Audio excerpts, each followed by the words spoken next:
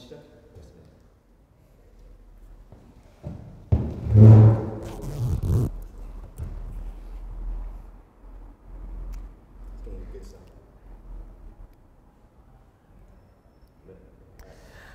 Hello everybody, how you doing? I am Super Dave, and I don't know, this is my TED Talk, I don't know.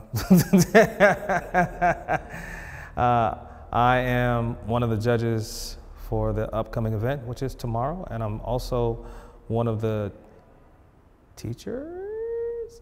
For the workshop? I'm also one of the, I'm also teaching a workshop. Gotcha. All right, so simple question. Let's go. All right, the first one is, what inspired you to go into dancing? So if we go back to you're talking about like my origins? I guess your origin story. I'll keep it brief. I think like a lot of people in my generation, especially, it was girls. It was, I started in elementary school and then transitioned. I didn't fall in love with it until I was in high school, and yeah, and I've been doing it ever since. So falling in love with it in high school, like, when was that transition, or what was that transition, I guess?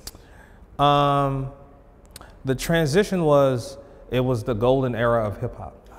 And that was around what year? 92, 93. I was in the 11th and 12th grade. Oh, location-wise. Oh, this is when I was in the Bay Area. In the Bay Area. Near San Francisco. So with the whole Bay Area, then did you just stay around in that area dancing, or did you dance around? Yeah, I got into one group that I'm still in to this day, and we are actually all successful dancers, freestylers, and choreographers, and creative directors actually. And once I got with them, we got our first like big break to go to Los Angeles, and that's how we got into the industry, the dance industry. So we're going from like, I guess, the 90s era to now we got 2000. Well, 2010. so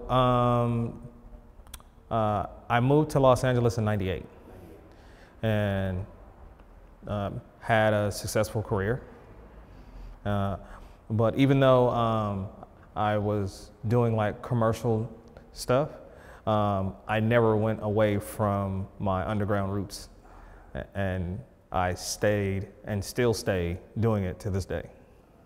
So then I guess the next question that follows through with what you just mentioned is, how would you say like the dance scene, the music scene has changed through those eras?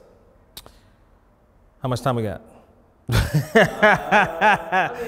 Okay. No, the dance has totally changed. I think like all things is seasonal, only for certain things to come back. I would love for actual dance to come back, because I feel like everything is either over conceptual or a lot of tricks involved. So I miss like groovy things and just dance. And I'm not shitting on the other things. It's just I do believe in too much of anything is just too much. So like I like balance. Balance. So what do you foresee, I guess, going into the next 10, 20 years? Oh, I don't know. The TikTok generation is they're different. That is a great question. I think it's a huge question mark, bro. I do love the fact there are some people who I've met in this world, like recently, who still have an appreciation for the hard work that goes into being an individual in dance, and not so much I'm gonna copy what everybody else is doing. So shout out to them, and I really, really respect them. Nice.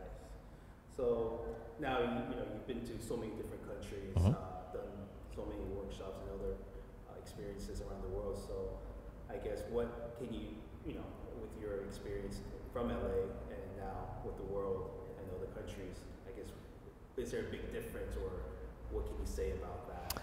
Well, LA is a little weird because LA is technically the commercial dance capital of the world because of Hollywood and all the artists that come out of there and whatever.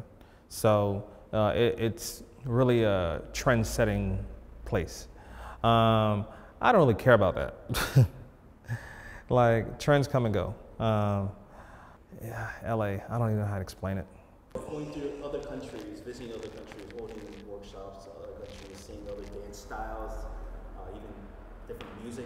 Like, how would you I guess, not even compare it to the LA or even the US, what would you say, like, what was something that you kind of learned or experienced from just seeing that type of dance and seeing or listening to that type of music?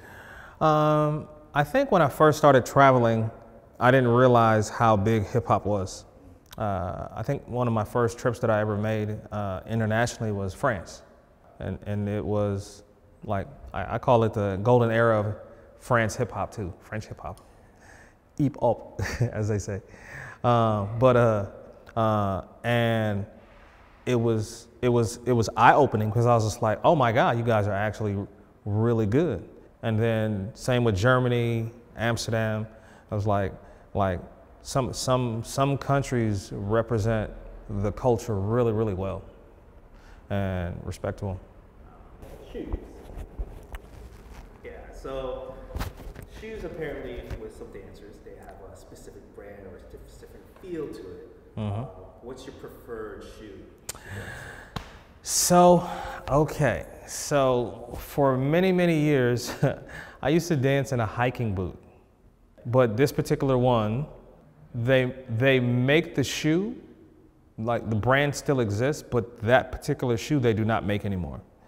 And it was very, very lightweight, and it adjusted to any surface, and the durability was great. It was called a Dolomite. Yeah, it was great. Back in my coming up years, those were my shoes of choice. But ever since they stopped making them, I had to explore what other kind of shoes work. Right now I'm dancing in Chucks, like Converse, which is weird because I'm very flat-footed. But I'm giving these a shot, and yeah, Adidas, I've Pumas, I've tried a lot of different things. Is there any specific one that is like your go-to, you'll grab and these are the ones I'll dance with? Nah, I mean, right now these are broken in, so these are probably, if I had to do a judge demo, this is probably what I would put on right now. So then, when you go out, what shoes would you prefer? Okay, so when you say go out, like, are we going like LA out? Because LA out. Yeah, let's go with LA.